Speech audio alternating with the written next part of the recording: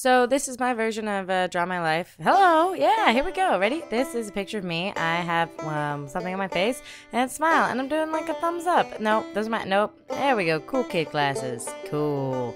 Okay, so first things first, there was a man and a woman, and they got together and... Whoa, with those legs. So they fell in love and they had a baby. That baby was my big sister. And then they were like, we're not in love, just kidding. But they had another kid on accident. Whoops, that kid was me. Whoa. Okay, there we go. This kid was another baby, and that kid was cool, just like me, Hannah, yeah. So then, there was a mom, and she had 2 kids, and they were like, yay, let's do things. Oh, we don't have any money. Oh, we don't have any food. Oh, we barely have any clothes. That's rough, but we have a lot of love. Yay, yay. You know, to be fair, guys, I'm trying to do this all in one take. And I was like, what can I do to get food? Question mark. But I was still really cool, and I wore sunglasses, and I smiled a lot, and I came up with an idea. It was a bright idea, in fact. That was so cool. Great. So the idea went a little something like this. You know when you go to school, and you are in elementary school, and you have a lot of people, and they all have, like, extras in their lunch bag.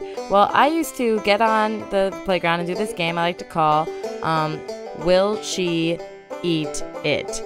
And it was a pretty simple game. It basically meant that if anybody had something in their lunch that they didn't really want, they could just give it to me. So, like, that meant, like, you know, like a Fig Newton or, like, a big burrito. Wait, it looks like a Hot Pocket. Like a Fig Newton. Oh, no, it's not Fig Newton. Like a Fig Newton, you know, and then they put, like, ketchup on it. And then they'd put, like, you know, other various sorts of extras on it and try and make it gross and be like, whoa, will she eat it? And the answer was yes. Yes, she would. So that was a lot of what my childhood was like. I was pretty happy, you know? But then I got older and a bunch of other stuff happened. We're not going to talk about that. And I was like, man, I'm not that happy.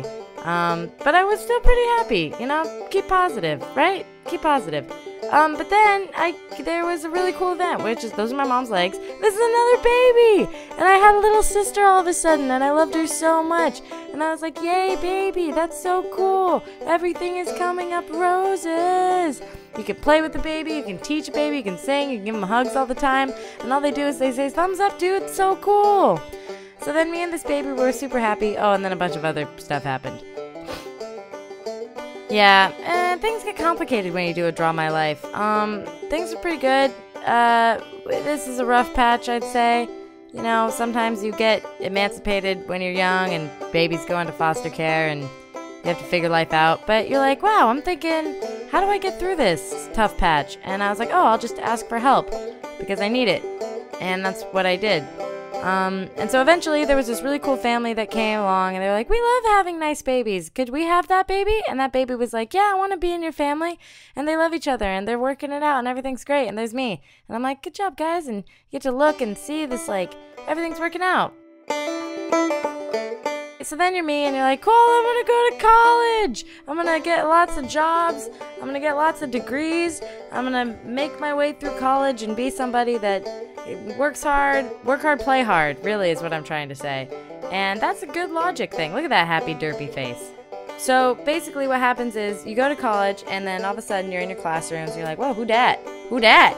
And you're learning Japanese and that's your life. And then it's a girl and you're like looking and liking, do I like this person? What the hell is going on? Ah!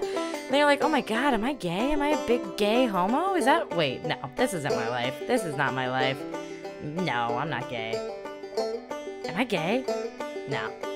Think about it. Think about it. Think about it. Yeah, pretty gay. Ah!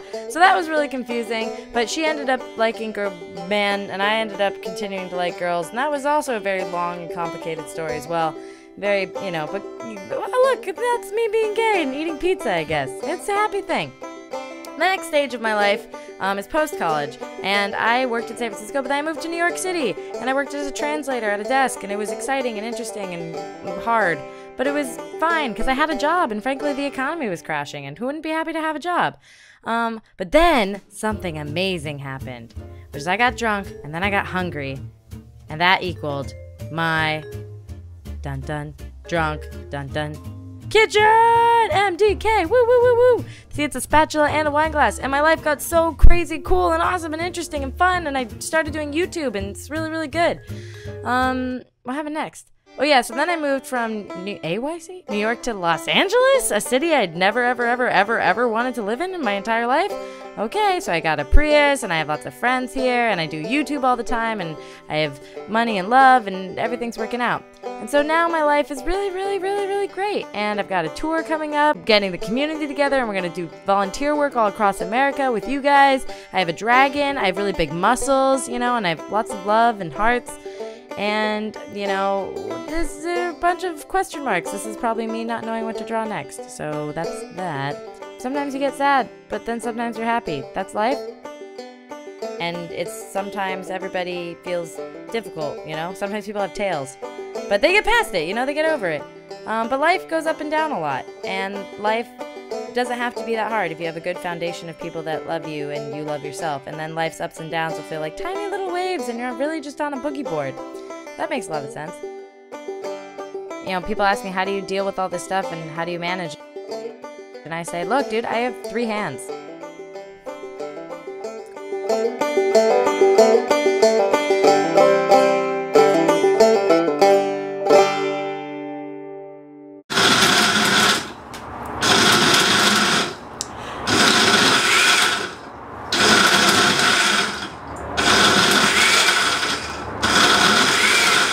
Great. Can I just say one thing? Yeah. Hey guys!